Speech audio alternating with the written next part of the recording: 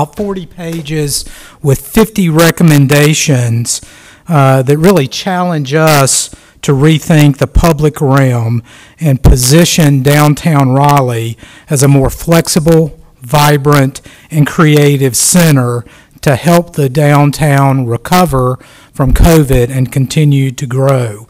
Bill talked about the extensive public engagement in this study, and it's clear that there is a lot of great information in the study. Staff received it last week. We've been evaluating the report, and we've had a couple meetings with Bill and some of his team to start talking about the recommendations and issues and clarifying some of the issues.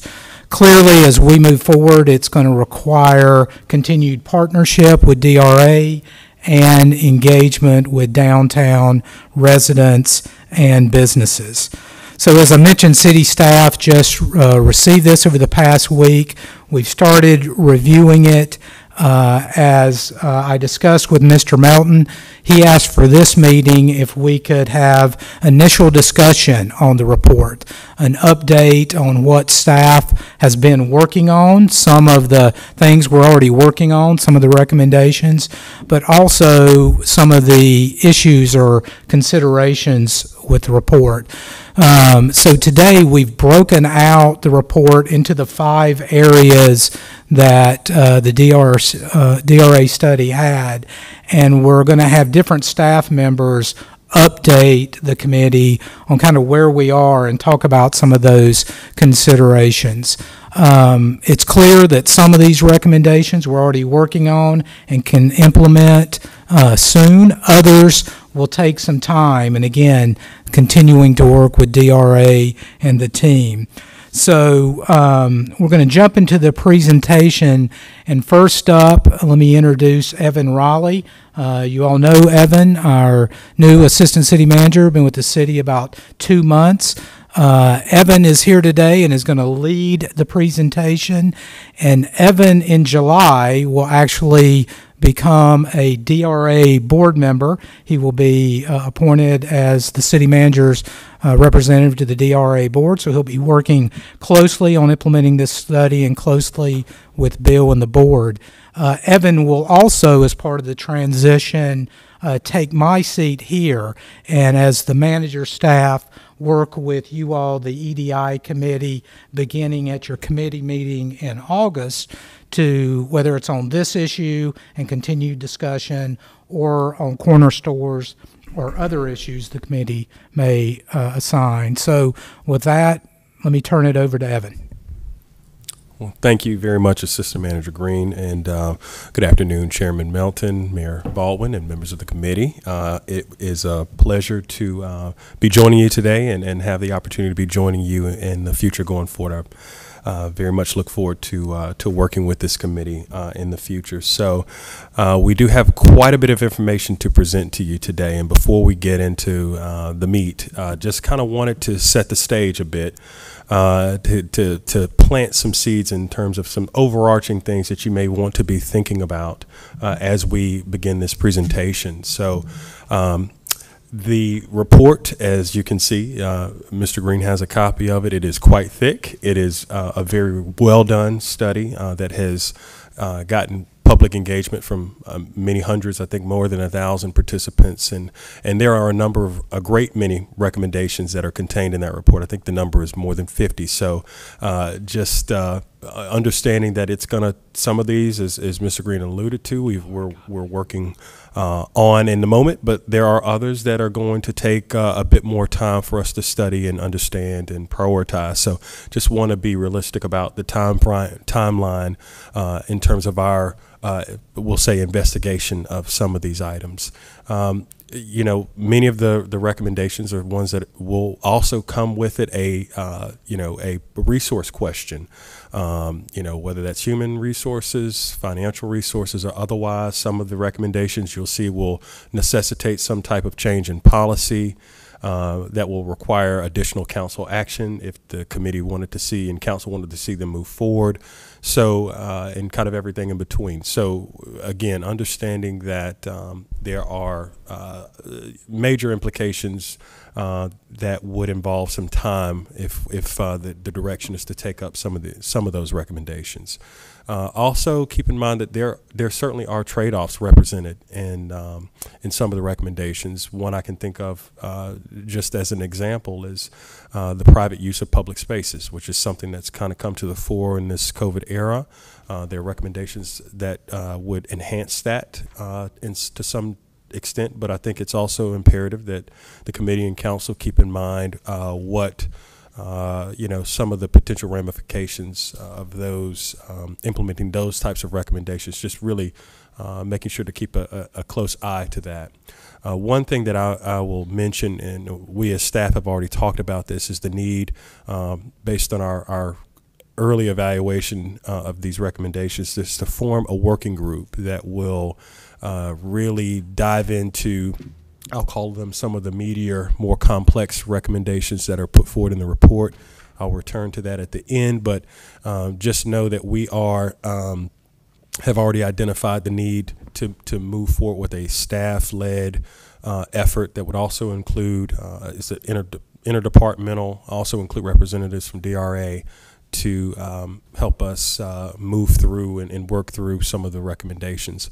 And lastly is really just an acknowledgement that even the report itself in the recommendation section notes that some of these are recommendations are longer term in nature, that they will take potentially up to a year, potentially more, for some of these to actually bring to bear. So there are definitely areas for quick wins and things that we can act on immediately, and we intend to take those up. But also, we have to acknowledge that there are some that are definitely longer term in nature. Next slide, please. So just to give you a quick sort of overview of how we're going to present this to you today, the report is broken out into 5 different sections. And so staff is going to be speaking to the recommendations that are contained in each of the 5 kind of topical areas, which is consistent with the way that the report was structured. And you will notice that there are highlighted. Each of the recommendations has a color beside it, and so what we've given you here is a legend that will help you understand what those colors mean. The green items are ones that staff is all basically on the ground, underway, or something actually out there happening. The yellow items are ones that may not necessarily be implemented, but staff has done considerable amount of work to get ready to implement. In the final group are those that are color coded in purple.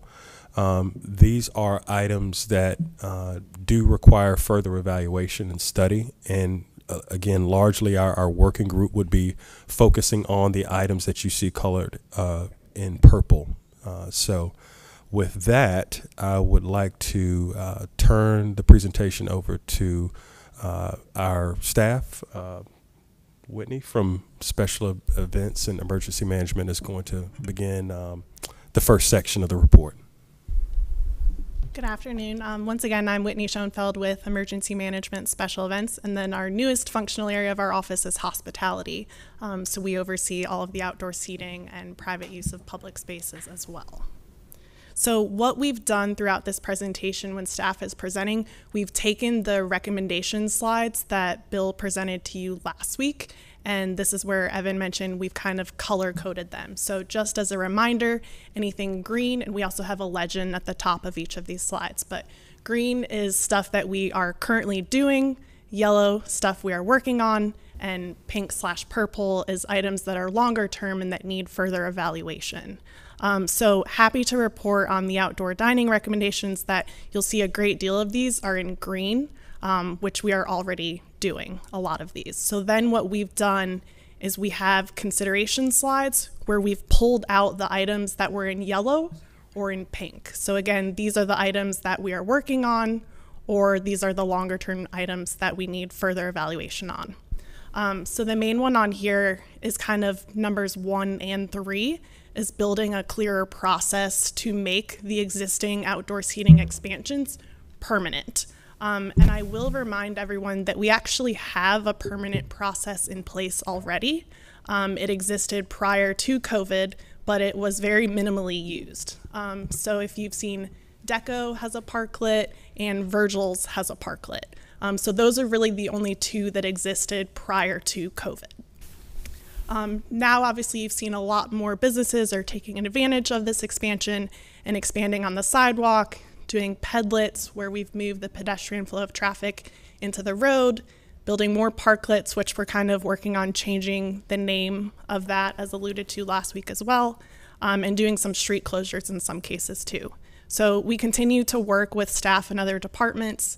Really, our office is taking ownership of it, and then we just kind of funnel the requests through our various other departments to make sure that we have approval on certain items that they're the subject matter experts on. We're also working with our planning folks about design standards and having illustrations so people can see that easier to understand what they need to do, and also having like a listing of requirements as well. So for visual learners and just like a list as well. As far as the recommended pilot program, I think our goal would be to actually implement this new process as soon as the October 31st deadline is over. So we don't necessarily see it as a 2 to 3 year pilot program. We would like to implement it even sooner than that. And the main thing that goes along with that is that currently you see those orange and white barriers out there. Transportation actually rented those at no cost to the applicants. We know that they're not the most aesthetically pleasing, but it was something that we could provide for free and in the meantime. So that would be something that we would work with the businesses on what those standards are to still have something that's protective, but also aesthetically pleasing. As far as the fee structure, so in the past, outdoor seating permits were always $317, which I have listed on here. I'm happy to report that all of you actually waived those fees this past fiscal year as well as this next coming fiscal year. There are going to have to be further conversations about what those fees look like moving forward, because it does become complex when we're giving away the public right-of-way to a private business that is then turning a profit off of that private space. Can I say something about that for a moment? Yeah, I was thinking maybe we'll go, since this is broken up into sections, right? Maybe we'll do questions, or you can jump in now if you want, but I was thinking we'll open it up as soon as we're done with this part. This part really concerns me. We have to rethink how we think about parking in our parking. I'm just laying it out there. From a revenue standpoint, we're not making the revenue that we are used to making, and that should not be our primary consideration. So that's Absolutely. all. And sorry, I couldn't help myself. That's okay. I ditto, and we'll also, I think we'll do a little more dialogue when we get through this next slide or two. Sure. So then the other key element is insurance requirements. And I know Bill brought this up about, do we need the extent of what we require right now? And I think we are open to looking at that, but just to note that anything would need approval from risk management. Another comment that came up is a lot of the businesses have existing certificates of insurance. It's just kind of changing some of the language on there, so it hasn't seemed to be too much of a problem from the businesses because they already have insurance in general. And then probably the most exciting portion of this is a grant program, and I'll talk about this later with our small scale activations as well, but we are exploring options for businesses to apply for grant funding to build their own barriers and kind of further expand upon their parklets, sidewalk extensions, and whatnot through the American Rescue funding. If it's okay, as we transition from outdoor dining then to curbside, could we do questions for outdoor dining discussion, then every section? Yes, does that work absolutely. for you? Okay. I have one, but Councilmember Knight, do you have anything? You go ahead, but I mean. Not really a question, just maybe something to think about with when we create standards for what the more permanent structures will look like. One thing I heard when we were doing this temporary one, we were trying to make it really flexible for folks, and some people actually without having the menu of options got really frustrated by it because they're like, well, I don't know what to do because it's too flexible. And so I think there's probably a sweet spot between making sure folks can create the space that works for them, but then providing like a menu of options. I think it would be great if there were like things that the city could help, I don't know, through grants or through however we're going to do it, but we can say, here's 3 options, which one works for your space, and we'll come out there and help you set it up. I think that would be really great for the private sector. Absolutely. So that was just one thing I thought of. And then it's on here, temporary extensions are valid through October 31st, but this is one piece. I really don't want there to be a gap in this. So this is one thing that I would really like to see come back to us before the temporary extensions expire, so we can get this in place. So I put this like towards the top of my priority list. Sure. I do have a question. Thank you, Mr. Chair. The 2 to 3 year pilot program, would you go over what the rationale is why we would need a pilot program as opposed to just moving from temporary to permanent? Bill, do you want to allude on that? Because since it was a DRA recommendation. Yeah, obviously, it would be preferable as a permanent program. The only idea there was if there was an opportunity here, you're changing your standards, you're creating new safety and aesthetic standards, and so if there was a need to potentially, so to speak, try it out, then you would potentially have a program like that. Pilot program might not be the best phrase for it. The other thing we heard from businesses was essentially a trade-off of, we understand the need for standards, we're willing to invest, but we need a little bit of certainty that we're not going to have this ripped out from us a few months from now. So that balance there, obviously the longer the permit would be valid, the more they're willing to go. There's a balance there for you all as a city on how you want to, assign your public space. But that was some of what we heard was we'll invest more if we have some certainty of how long the program lasts. And follow up for staff. So the traditional permitting process, is that a yearly, you re-up every year and you got to pay your fee every year? Yes, it's an annual fee, an annual renewal. Okay. To Mr. King's point, I would think when this comes to us at full council or to committee for recommendation or approval, I would support making it permanent. And then if we just need to look at evaluating it every so often to tweak, I want to make it easy for businesses. So if it will give the private sector confidence if we say this is a permanent change, but we also want to make sure we're checking in periodically, not to go back, but to tweak if we have to. I think that might be helpful. And before I forget, I've meant to say this 2 times, the mayor has relocated. She's over here. Councilmember Branch is absent and excused. That's what, I was thinking a pilot program may give me as a business owner more pause than having it just, you have to deal with it in the normal way of yearly, re-upping. So. Absolutely. Or maybe how you could think of it is this way. One of the recommendations is to reduce the annual fee from $317. Maybe what you do is say it's permanent, but we're going to come do an inspection annually, right. And you'll have an annual fee of, I don't know, $100 or Sure. something like that. I just threw a number out there. Yeah. You all figure that out. But that would be one of my suggestions because pilot program does not say permanency. It says we're trying this out. Right. So let's go for permanency. The other thing is the grant program is probably my #1 priority. As soon as we get rescue funds in, I want to see that. The mayor loves a pilot program, so if she is saying let's not do this as a pilot, make it permanent, that's pretty clear direction, I think. I do love pilot programs. It's a way you can get things done. But I do think from a policy standpoint, it sends a much stronger message if we make it clear we're going to keep it. So. Yes. Yeah. Anything else, y'all?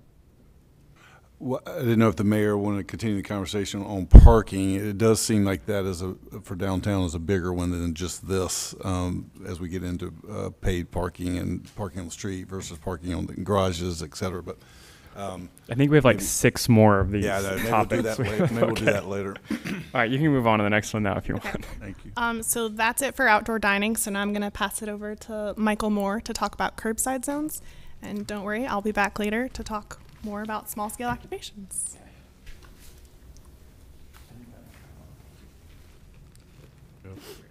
Right.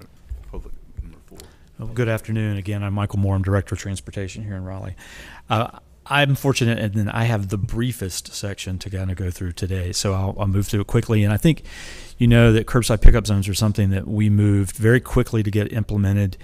We kind of moved fast and quickly and cheaply to kind of get these on the ground, and I think they've been pretty popular.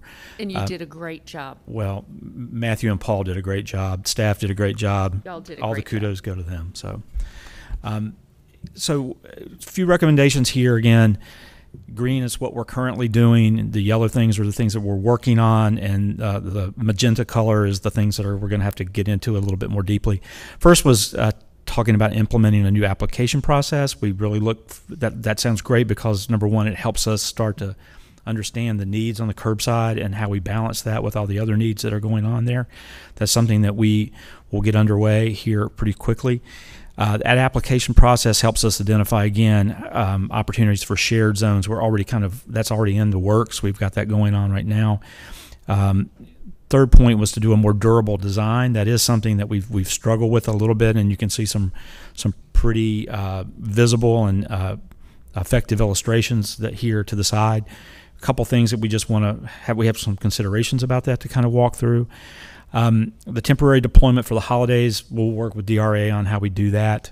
Parking enforcement, we put that down as one that needs further evaluation because that is a resource that we'd have to look at finding. And then lastly, how do we allow for continual flexibility for that sort of pickup zone, recognizing that a retail establishment probably has a very different need than sort of a kind of a grab-and-go restaurant business. So we need to kind of think about how we do that and understanding that we'll take that approach that one size does not fit all. Some considerations here. Again, we've already started to look at some of how we might pilot longer-term signage. If you've been down toward Parkside, you've probably seen some of the stanchions that we've got in there that we've got kind of in as a trial. What we would do with orange paint would be what we're trying to illustrate here in this picture. Trying to find, again, something that's sort of visually appealing, will grab your eye, make it very clear to people that this is a pickup zone, not a parking zone. But we need to be careful about just the cost of implementation if these are permanent, how often we're going to be out to have to maintain them, and just a few other operational impacts like can we get behind the bollards to make sure that we're doing street sweeping. So that adding that painted area is something we're going to look at to make sure that, again, we can detour. Hopefully, if we've got something that's more visible and it's delineated more clearly, it might give us a kind of a help on how we're having to enforce those zones. It'll be more apparent to someone who's parking there that they're not to park there, that is literally for kind of pick up and grab and go. And then lastly, we're already working with DRA on how we partner on this education process and that rollout to get everybody in for more permanent installation. So that is something that is going to be an ongoing process for us.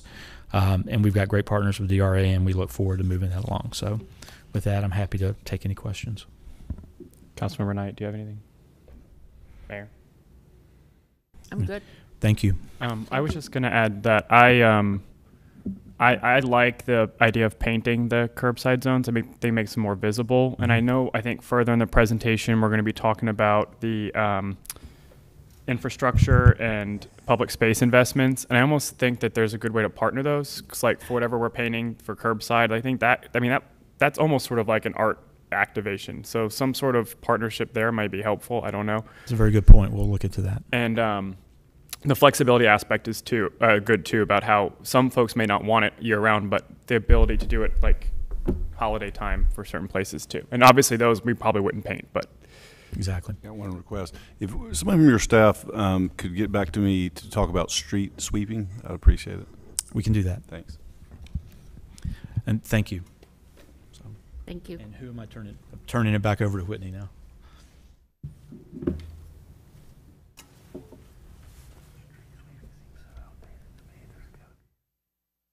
All right, so our next section, is the small scale activations.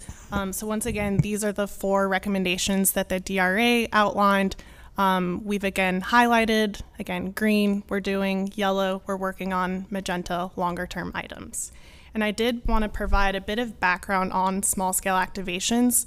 In 2017, Council actually authorized an agreement with the DRA to program some of our downtown plazas during non-peak times. So those are portions of City Plaza, Union Station Plaza, Market and Exchange plazas. We did all of those that do not require street closures. And again, it was to encourage people to utilize our downtown spaces and make downtown a vibrant, lively atmosphere. As a part of that agreement, we actually waived fees for the DRA, and we also waived the 90-day application deadline. So this is kind of similar to what we want to do for other small-scale activations, is kind of this model that we already have in place for the DRA. So now getting into their specific recommendations, the new application process. So again, several years ago when our office was first created, they kind of had the idea of figuring out, do we do different tiers for special events? Do we do a one-size-fits-all approach? And we kind of went with the one-size-fits-all approach. Now we recognize that that most likely needs to change, and we need to have different kind of tiers for large-scale special events and smaller-scale special events. So we certainly think that it is feasible to do that now. So we've kind of split it up into tier 1 and tier 2. So those higher impact events are major thoroughfares that are closed, high attendance rates, alcohol, certain kind of event components that make it a higher impact event. You're impacting residents, businesses, things like that. And then the tier 2 we have listed on here is our lower impact events, small scale events. So maybe a smaller attendance, a 1-block closure, not closing any roads. Maybe they're using some of the same plazas that we are with the DRA, no alcohol, things like that. The 30-day application deadline that the DRA had mentioned is also similar to an existing process we have with neighborhood block parties, but again, those are minimal impact too. So I think we can find a happy medium between what we currently do with neighborhood block parties and our traditional special events that we host. Once again, if we change any insurance requirements, we would again just want to make sure that we're getting approval from risk management. And similarly with those different tiers, we could also scale our various fees. So application fees, venue rental fees, parking encumbrance fees, permit fees, things like that, we can all scale depending on the event that's coming in and whether they meet that tier 1 or tier 2. Going off of this, for providing a training, so our office actually already hosts special event community engagement meetings. Prior to COVID, those were in person, and then during COVID, we made those virtual. So we can kind of use that similar platform where we're engaging with event organizers and offering a training for them on our special event permitting process. We know it's very comprehensive. We know it can be intimidating to others. So that's why we want to take this opportunity to create a smaller scale guide and really train people that are interested in doing that. And we could have those frequently. It just kind of depends on the interest from the community. The other recommendations were pre-planned layouts for certain spaces. We do collect site maps from all event organizers. So we are happy to share that with event organizers that are interested in hosting an event. We did want to give the disclaimer that every event is different. They're all anchored to different buildings or different locations depending on what the event is. But we are happy to share those with people. And the event infrastructure can also change depending on how someone wants to have an event. The last piece here is the expense of security and barricades, which we know can be a deterrent to event organizers. This is something that we highlighted in magenta that would need further evaluation. I will say that the cost of off-duty RPD, or if you're hiring Wake County Sheriff's Office or any kind of private security companies, those are set by those agencies. It's not necessarily us. And I think RPD is a larger conversation because they have off-duty working at other locations too, not just for special events. So probably a larger conversation that needs to be had there. As far as barricades, so the city does not actually provide barricades. And when I say barricades, I'm thinking of the orange and white reflective barriers that notify you the road is closed, you can't turn down that way. We used to supply some event infrastructure from the convention center, but we realized that that wasn't always equitable depending on the event.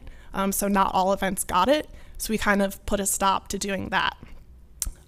What we do supply is meridian barriers, and those are the barriers that are used to prevent vehicle-borne dangers. So we put those out at nearly all events that close roads, and that is done at no cost to the event organizer. So it's staff time to get the barriers out there, to put them in place. They're used for a day, 2 days, however long it is, and that's all done at no cost. And with that, I will take any questions. Mayor. So a couple of things. Market and Exchange Plaza specifically, and this is probably more for Bill. You know, I was on council at the time when we came to that agreement. What was the difficulty in activating those spaces? Yeah, that's a great question. And for those, just to remember, Market and Exchange are the two plazas that run between Fayetteville Street and Wilmington, and then 200 block either side of the Pointer YMCA. There were a couple of challenges. We did program them a lot. They're fairly narrow spaces. They're a little funny where if you put an event there, you basically have two different footprints that are near each other, but they're actually not really seeing each other. So vendors on one side, the other feel a little disconnected. Loading and unloading was a challenge on those plazas as well. On a busy Wilmington, that loading zone on Wilmington Street services all those restaurants, and also loading and unloading was a challenge for vendors. Also, we were not permitted to do alcohol in those plazas, and so when we did after work concerts, people, you know, did cite that as a concern, just to be straightforward. So there were some challenges there, and if you think about it, given that we have Union Station Plaza, City Plaza, Moore Square, the Performing Arts Plaza, there's a lot of similar spaces. What that plaza has is a great location on Fayetteville Street. So, you know, later in the study, we did suggest looking at that as taking, you know, some of those art installations that you see, things like the umbrellas over the street, where you're not having to put it over a right-of-way, you're putting it over Market and Exchange, and do something that is kind of more permanent installation that draws people in, is worth coming to see, but isn't necessarily the same as an event footprint. I do think you could do some events on there, smaller scale things, but it's certainly been a learning experience with those two plazas. Okay. Which brings me to my second question, which is something you mentioned. I was going to ask, what is the rationale for no alcohol sales? For small activations, you're talking under 1,000 people. What is the rationale for that? Because I was just thinking the same thing. If somebody wants to do an event, I mean, especially after work, that's part of the attraction, is going out with your friends or whatnot. And So we traditionally haven't said no alcohol for smaller scale events, because right now we treat all events are the same. It's just an event. So it's really up to the event organizers whether or not they have alcohol. And that was just an idea for the separate tiers, because alcohol does create more complexities. Typically that's a trigger for having to have Raleigh police on site, but we can certainly revisit that. And I know that not every event that has alcohol is truly a larger scale event. It could be smaller with alcohol too. So you're just meaning when we're looking at breaking into different tiers, sort of a menu, you would offer an option that's, if you know there's not going to be alcohol at this event, here's this menu option, because you may get to go around some other requirements that will take more time. Yeah. Got yes. it. But it still would be an option for other folks who may want it. Yes. Yeah. those are my two. Let me see if there's, do you have anything else? So in general, it does seem that y'all are trying to become as more spontaneous, or the ability to be spontaneous. I think in the post-COVID world, we need to be able to do that for our public spaces and the use of them. And I think we could get there even quicker and better by putting more onus on DRA to help in that preparation and planning and leading on it, because then if it goes awry, it's on them. It's just for the benefit of their businesses. So I think the more we can push forward and allow and make it be known that we can do things very quickly if need be in a safe, orderly manner, then I think that would be great for the public. Yes, absolutely. So I have a couple things. I mentioned this when Mr. King gave the initial presentation at our last council meeting. I ran a couple nonprofits, and we would struggle with events downtown just because we didn't have really the bandwidth to do the large scale stuff, and there wasn't a lot of options for us. And I think one thing that would be a big hindrance is, the layout of your event. And so being able to, I guess, collect other people's work product, so to speak, and create almost like a crowdsourced menu, I think that would be really great. Right. The other question I have is, why don't we provide the barricades? I know we do the vehicular safety ones, but the bigger ones, how come we don't offer those? I'm not sure we honestly have enough. So if we have like multiple events that are happening all at once throughout the city, and especially like the downtown area, which can often happen, I don't think we necessarily have enough. And we also need to keep some on reserve if we have like an emergency situation elsewhere in the city where maybe there's flooding and we need to close a road or something with police. So I just don't think that we currently have enough to supply at all events. Yeah, I don't know if this is the right phrase, but there's like the opportunity cost sort of. Like, I know they cost money, but if the trade-off then is more folks downtown eating at restaurants or shopping, it seems like they would more than pay for themselves. And to Councilmember Knight's point, I don't know that I use the word spontaneous because obviously we have to organize these events, but I get the idea of flexible and accessible.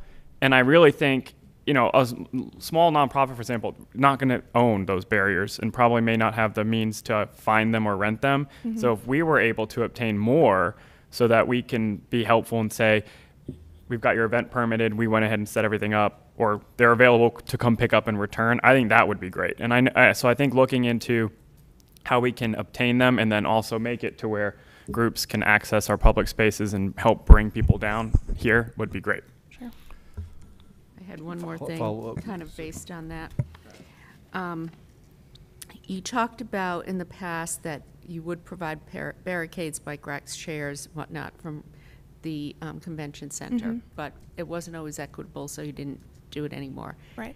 Can I flip that thinking to say we want to find a way to make it equitable so we can do it again? Okay. Yeah, we can certainly have more conversation on that. Okay. Do we have or provide a point person that's on the job, active on weekends, that anybody could call on these type of issues? So our office, we're small, but we're mighty. So there's currently 7 of us.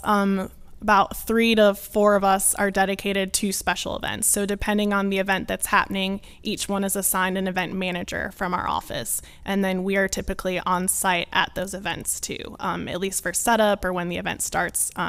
But we're also always available as a resource too. And you can make decisions on the spot. Yes. Over the weekend without having to talk to anybody else yes. in your staff? Okay, yeah. Great. Thanks. We may talk to each other quickly, right. but yes. Okay, great, thanks. Yeah.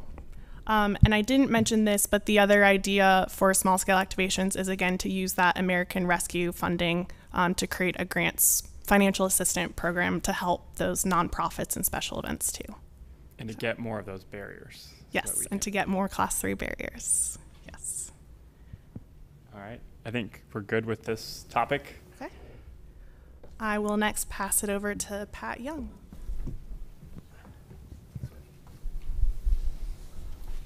Good afternoon, committee members. Pat Young with Planning and Development, speaking about public space investments and infrastructure.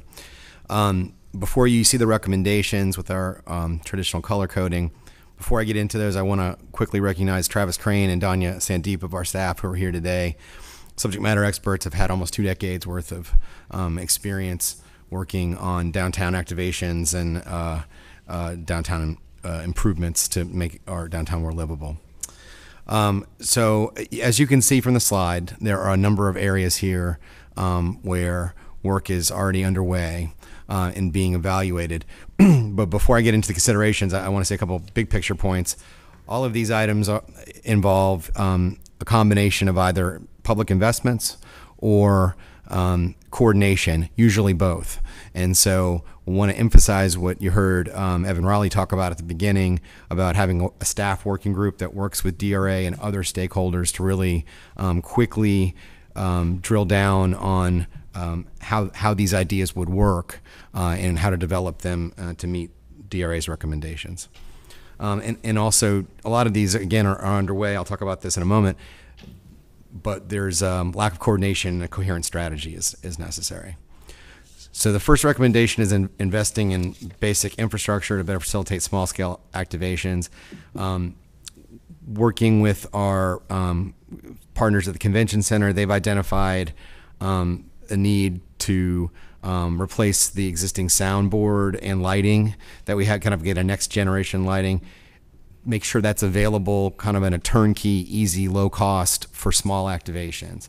That cost, as you heard from Councilmember Melton, can be a real impediment to nonprofits and other small groups using downtown for their events.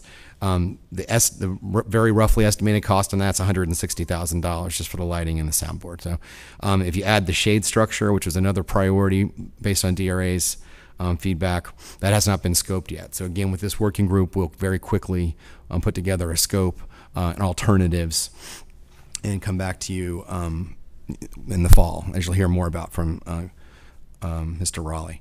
Is this Go ahead. something stimulus funding can be used for? Well, so I'm glad you mentioned that. So I think any feedback you all want to give us, I think most or all of this is eligible for the American Rescue Plan Act. Of course, there are a lot of competing priorities. So if you think there are specific areas here, based on my conversations with DRA, and Bill can speak for himself here in a moment, the lighting and the sound and the shade are absolutely priorities. They're big impediments to activation of a lot of our downtown spaces. But we are, as you see on the slide, we are working a pilot project. That's for the mayor to use some of our facade grant money to work with Parks and Recreation to activate public spaces from the Chavis Dix Strollway, and I think that'll be a really good proof of concept for these types of investments. And we want to look at our existing grant programs like the bug grant and the facade grant and make some recommendations to you about how we can reform those to be more focused on placemaking. Secondly is creating fund for covering basic costs of small scale activations. As I just said, the working group I've alluded to will evaluate all the existing programs. There are a number. There's about half a dozen programs that are in this space, but the eligibility criteria have not been updated in many years, sometimes in decades. And so we'll really want to get in with the stakeholders in detail and say, and of course our attorneys, to make sure we can technical and legal issues are resolved and that we can bring a recommendation to you about how to advance that one. Repositioning downtown public spaces for specific activations. I think, again, as I alluded to at the outset, there are a number of the three places we see a lot of activations: Exchange and Market Plazas, Russ Plaza, and City Plaza are all operated by different entities, right? So I think creating a venue for coordination and collaboration, essentially memorandums of agreement or other ways of getting understanding to make sure that there's a coordinated and coherent approach to programming these spaces. And again, I think that applies for number 4. The city maintains a calendar, the DRA maintains a calendar. So again, just further coordination and ensuring that we're getting maximum reach and completeness on those. Number 5 talks about beautification efforts. Again, there are a large number of these. There's some great pictures here that Donya's provided of a number of downtown installations. I think what's needed here, again, based on our conversations with DRA, is a coherent strategy, creating a theme. Everybody that I know of in almost the entire state of North Carolina is familiar with the sunflowers at Dick's. It's something that's got a unifying theme and that people come and treat as something that's special and essentially attracts folks. So having better thematic coordination between these different installations is something that's desired and that we want to talk about in our working group to figure out how to get that done and make a final recommendation to you in the coming months. And finally, in investing in allowing wayfinding and activations, DRA does a great job of this during special events that help essentially highlight the location of businesses so that businesses can benefit from these downtown events. We want to scale that program and expand that program. And I think we think that DRA probably made the best partner to do that, but we want to work through what would be needed on that and bring you all a specific recommendation on the cost and the implications of expanding that program. Parking rate incentives to encourage and make more equitable downtown.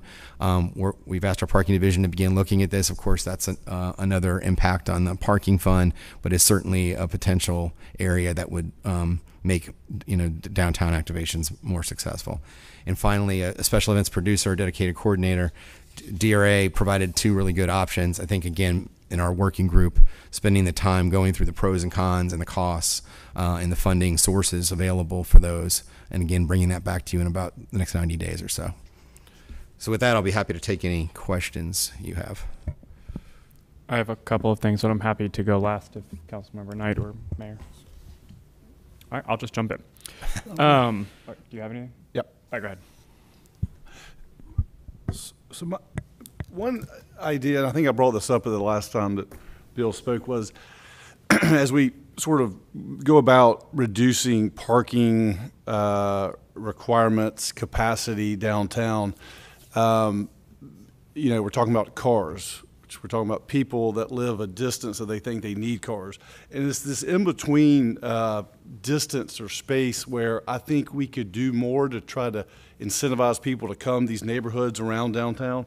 We were just talking about the rickshaw idea. I think we're missing a mobility space here that I'm interested in, intrigued by, and I see it in other cities where if you live, unfortunately, our culture, we think we got to drive a mile or drive a half mile when you really don't. But be it as it may, how do we get those people, these neighborhoods surrounding, into downtown and out of downtown without having to drive a vehicle, or at least give them an option? And they can use the strollway and the greenways and the other ways to, they don't have to be on the road, these kind of vehicles, or these, the rickshaw type, I guess you call them vehicles, but not powered by gasoline. So how do we do that? I think there's something there that we need to think about how do we get people downtown, incentivize it in ways other than, and we got the, long-term, we got our transit plan, I get it, but I think we're still missing a group of people in there for downtown. And, I'd love to hear, I think I've mentioned rickshaws to you before. I think they've come and gone, they've been here before, they're private. Is there something that the city can do to help public-private partnerships or something to get that mode of transportation active downtown especially? Yeah, thanks for the comments. I can't speak on the feasibility of that, but it's certainly a good idea, and we'll take it under advisement and work with our working group to develop the idea. Certainly, that other communities I've worked in had more programmed and intentional remote parking, and had then shuttle buses and that kind of thing, which is a variant on what you're describing. Yeah, something that's easy, relatively cheap or free, and again, somebody can just pick up the phone or real quickly have something there. They don't have to wait.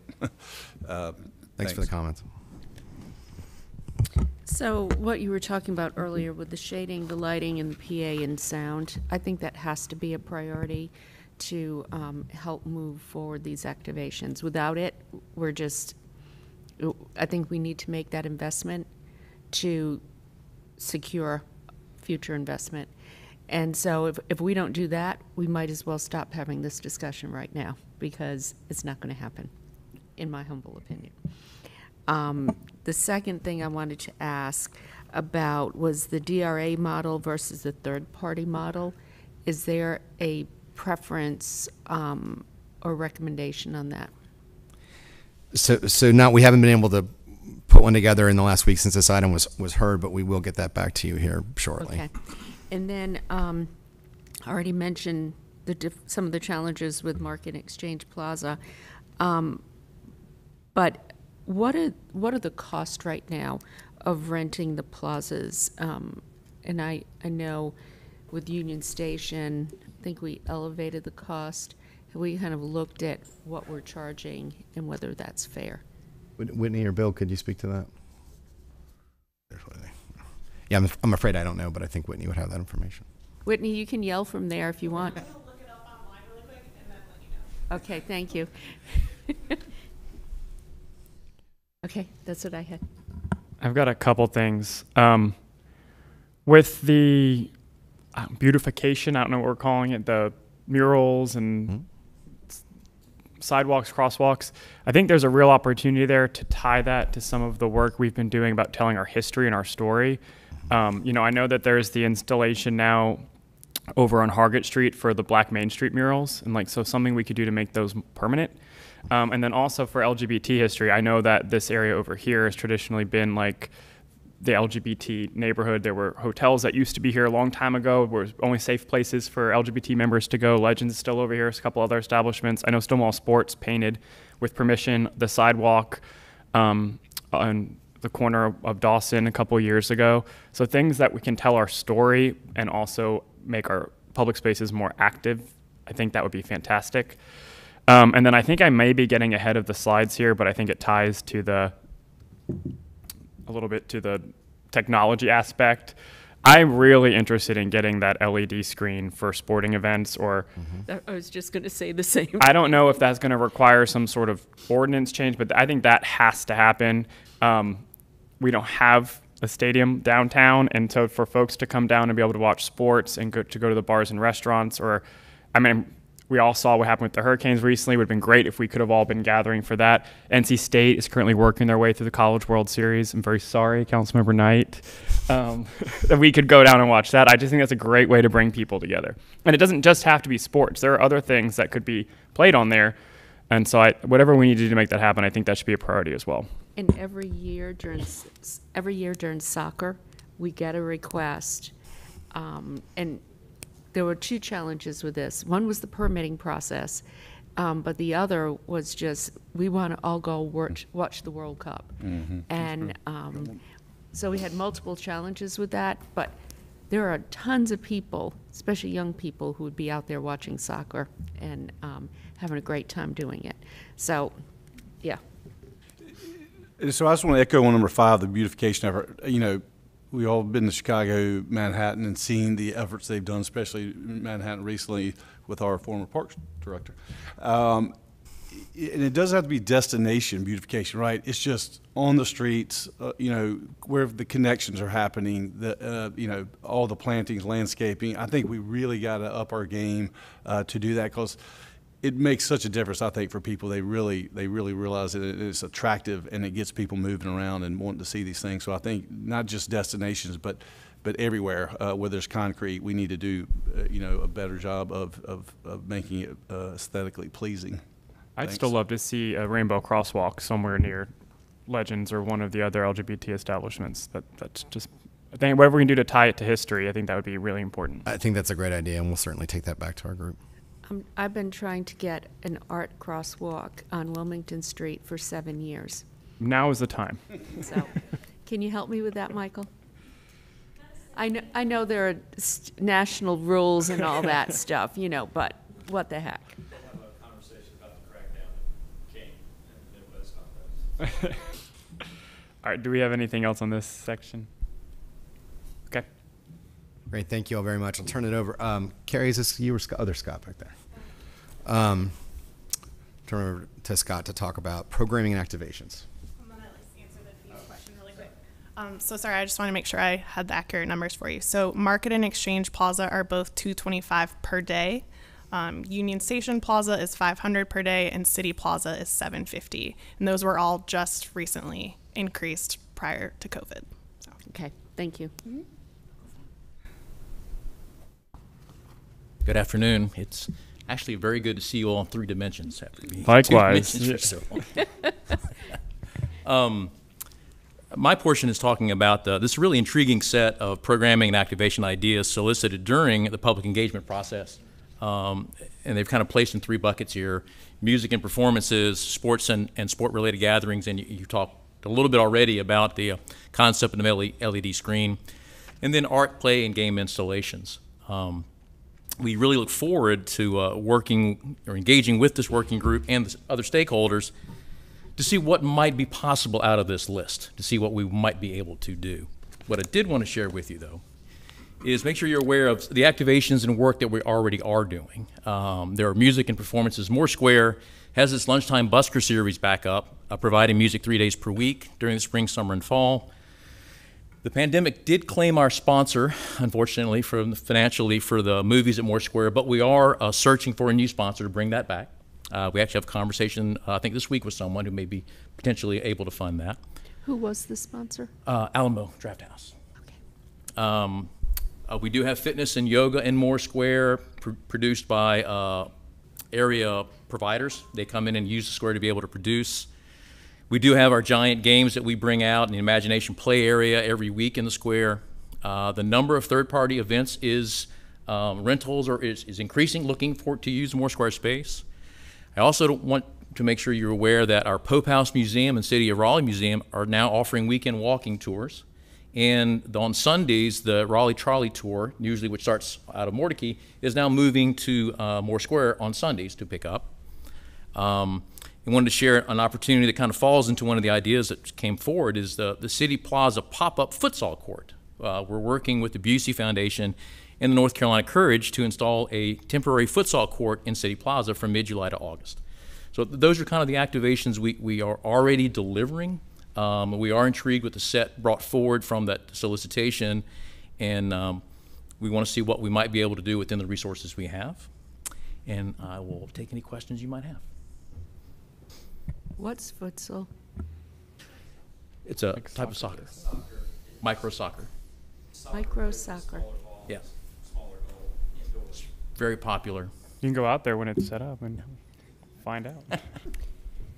Next, you'll have me playing pickleball. Can I We say? can do that It too. didn't count very nice.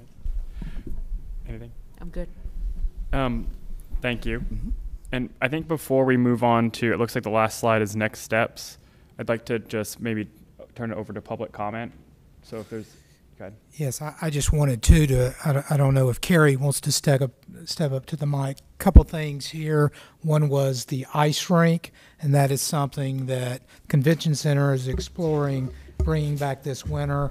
A cost for that, so hopefully an opportunity to evaluate the federal funds for that. Also, a lot of concerts. The lunchtime Wednesday concerts are going on now in the plaza, and the Thursday night concerts at Red Hat for local bands. So Parks and Rec doing a great job, Scott, but I also wanted to share some of the things the Convention Center's doing. So. Great. Do you want to speak for a couple minutes or? Nope, you don't have to. Okay. Is there anybody else here who'd like to talk for a couple minutes about anything we've discussed today? All right, let's move on to next steps then. Actually, can I just, sorry. Yeah, come on up. I did just want to add that Red Hat will have almost 30 concerts this season. So it's a public, anybody watching is not going to be able to hear you. That's okay. I know. We can hear you, but anyone at home is not going to. Go ahead. Painter, Raleigh Convention Center. I do want to add that the concerts at Red Hat begin, other than this 6 local artist series, begin July 16th. There's almost 30 this year. So, that's a great opportunity to activate downtown once the national artists start coming in. They have a full season that goes to the end of October, which is longer than ever before because they're still packing a whole season in. And then the ice rink would look to be in Red Hat starting at Thanksgiving and go through January. Carrie, could you also mention the Great. Convention Center and what you're looking at for July and through the summer and fall? The Convention Center, we have signed, I will say, we've signed 137 contracts in the last 4 weeks in our complex. So the Convention Center is really picking up. We have sports and dance and a lot going on right now, which was great. It provided an opportunity for those locals who couldn't get out and do any of these things to feature their children. But we began regular conventions and conferences in the fall. Some pretty large ones. Major League Baseball's in town this week, you may not know. They're in the center and they're in Cary playing. So as you know, that's really what activates downtown most of all is large groups of people and conferences and conventions, and that keeps our hotels and heads in bed. So we are really kicking up way faster than we thought we would, and so that's a real gift to us. Carrie, when is the concert schedule for Red Hat going to be announced, the national one? It is. It's on the website now. First one's July 16th, and it's already listed. Most all of them are, but as they keep getting signed, they keep adding. And the same for Coastal Credit Union. There's, I don't want to lie, 30 to 40 out there, I think. There's a big season out there as well.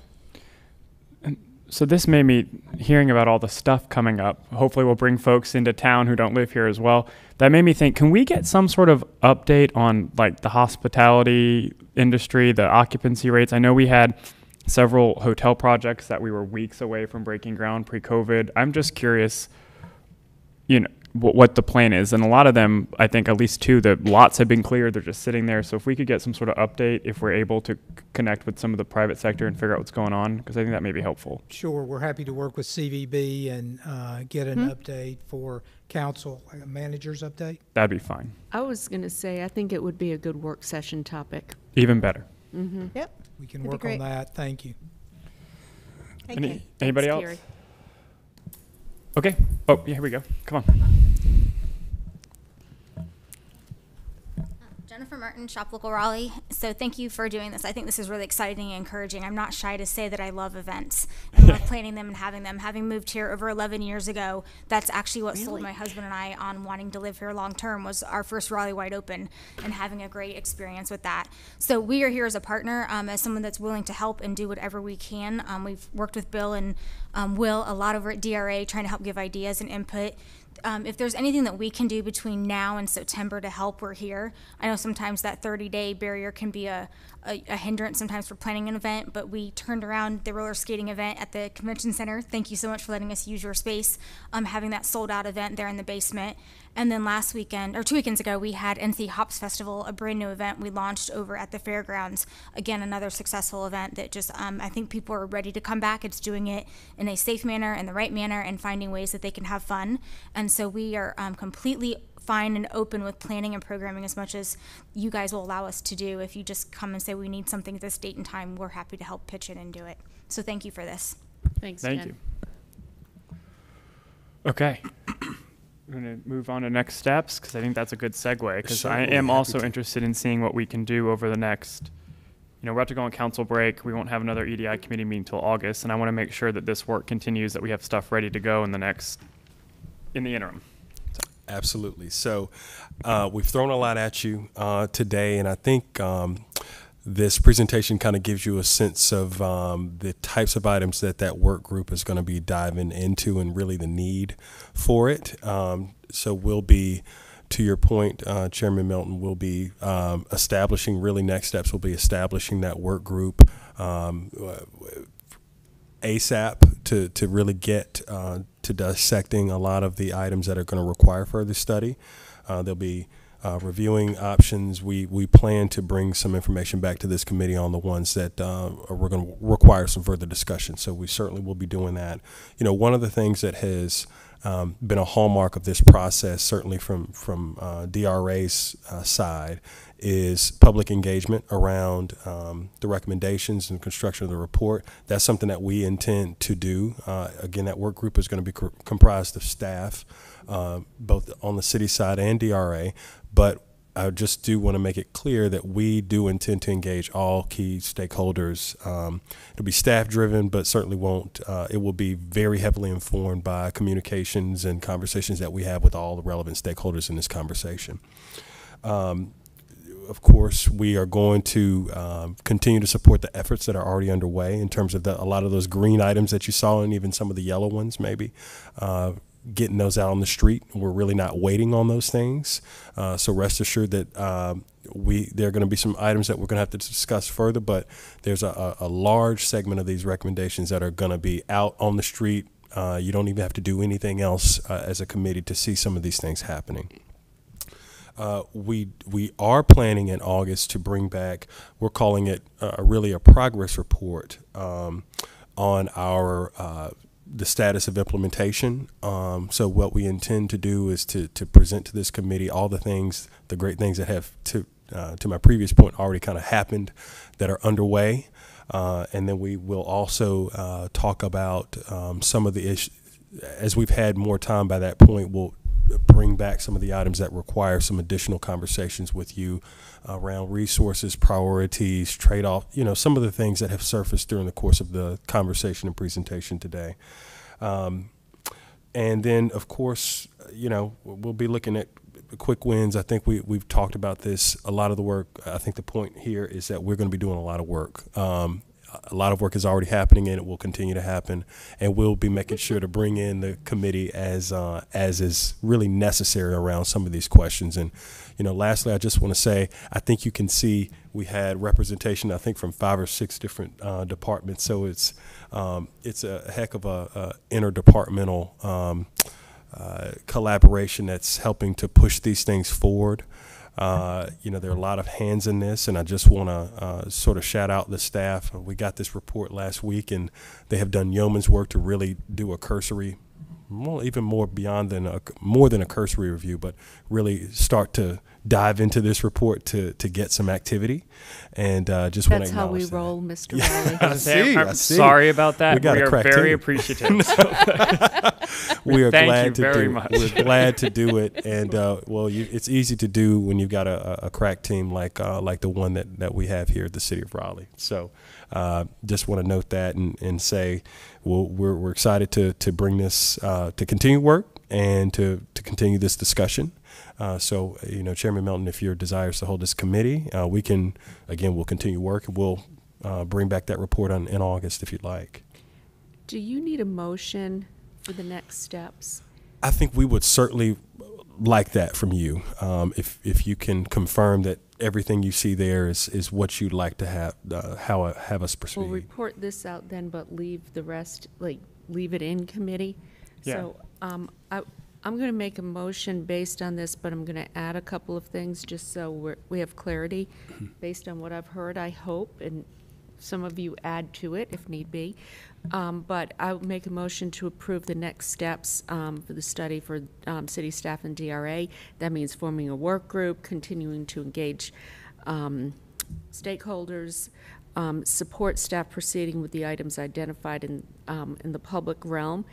I wanted to put some specific emphasis, though, on the pilot program, making it not a pilot program, making it permanent, and looking at fees. Conduct regular updates to the committee, and then focus on quick wins from the study. I think one of those quick wins could be the purchase of the shading, lighting, AV, and LED screen, so seeing how we can make that a priority. And then the grants program. Is that your motion? Yes, sir. You want a second? Okay. Motion and a second. All in favor? Aye. Aye. Did you get that? Absolutely. It's Madam Every Clerk. word of it. Every word. All right. So this item overall will stay in committee. We have the other item pending, which is our corner stores, also in committee. So we will be reconvening in August. And thank you all so much. Thank you, everybody, for being here. Like I said last week, I'm very excited about this work and happy to be doing it. And if nothing else, we are adjourned. Welcome to